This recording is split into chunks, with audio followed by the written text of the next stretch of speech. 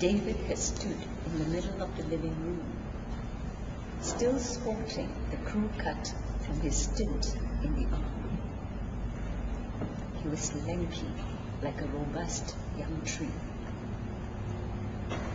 Mom, I've something to tell you, and Dad. He did not flinch when he said the word gay. It was the first time that the word was said among us. Was it me, the African poet, who wrote, "In the beginning is the Word. In the Word is our beginning"? Was last night the beginning of my son's new love? Mom, I don't want to live a lie. I want to live in the open, in the light, not hiding in the dark, he said softly. Brave words from a 19-year-old. But I was afraid for him. From the outside, we are a tolerant, multi-religious, multicultural, multilingual, multi-everything society.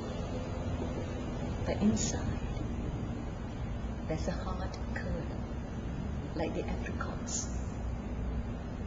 We can be most unforgiving. What if the army finds out? He hasn't completed his national service yet. What if the Singapore Public Service Commission finds out, takes away his scholarship? It will break his heart. What if? What if? I started to pray. Have I been so blind all these years? No, not blind. Once or twice it did occur to me, what if? Fleeting thoughts, never pursued. The mind shies away from such thoughts about one's son. No parent wants to think that it can happen to her son.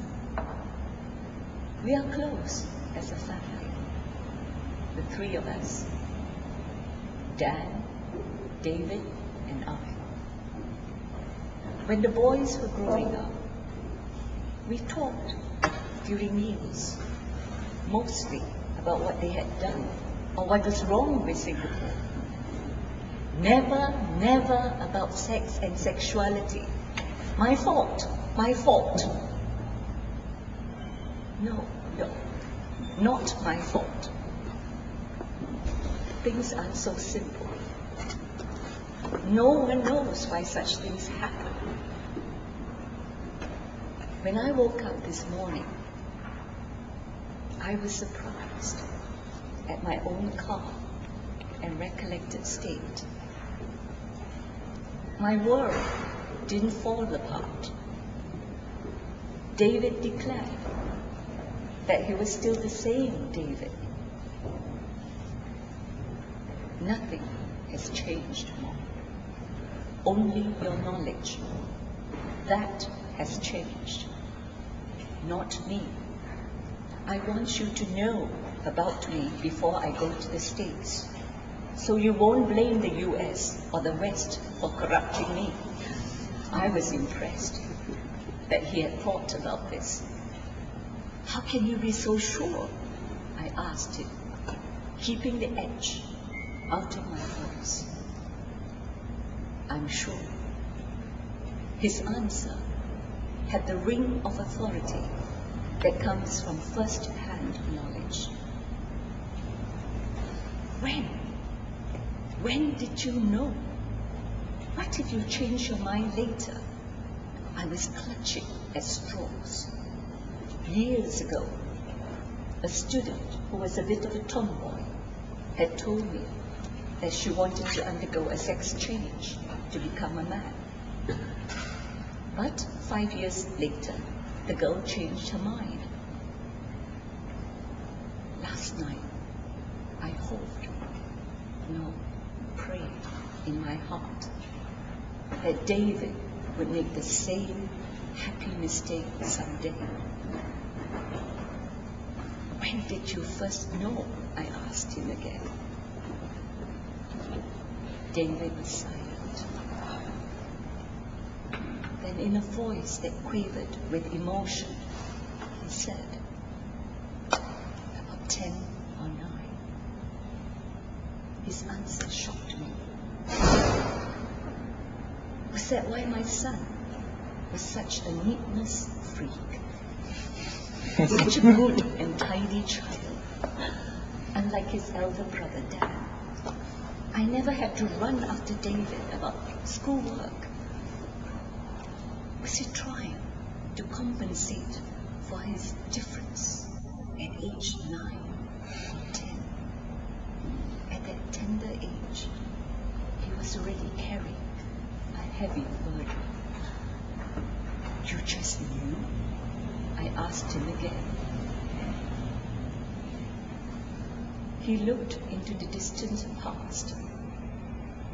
I saw the tears gathering. I had prayed, Mom. He paused, searching for the words. I asked God, why? Why me? I asked him to take it away. He fell silent again, trying to bring his feelings under control.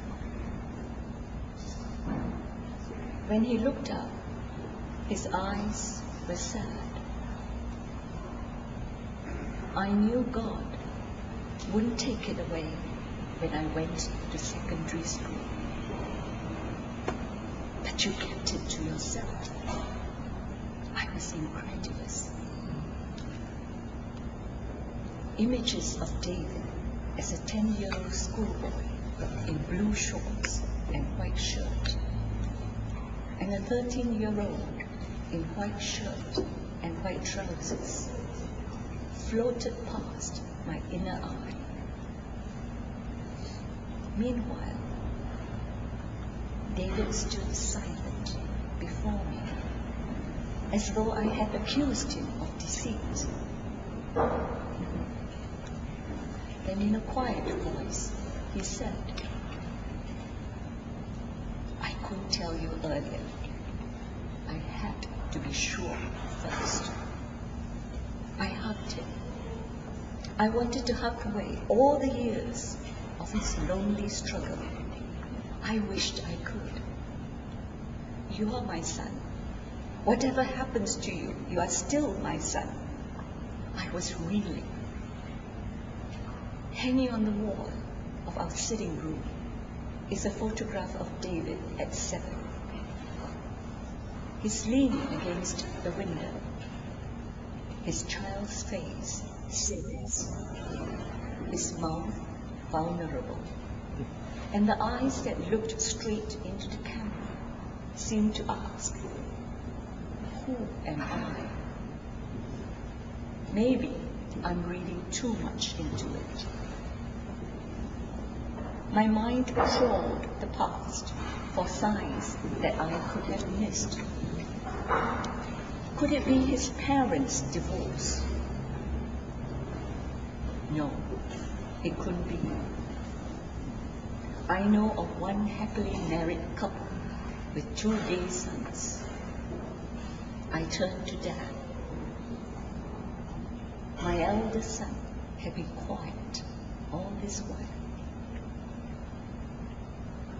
How do you feel, Dad, about David being gay? It's okay, what? What's wrong? Dan's answer was rough. But there was no mistaking his love for his younger brother.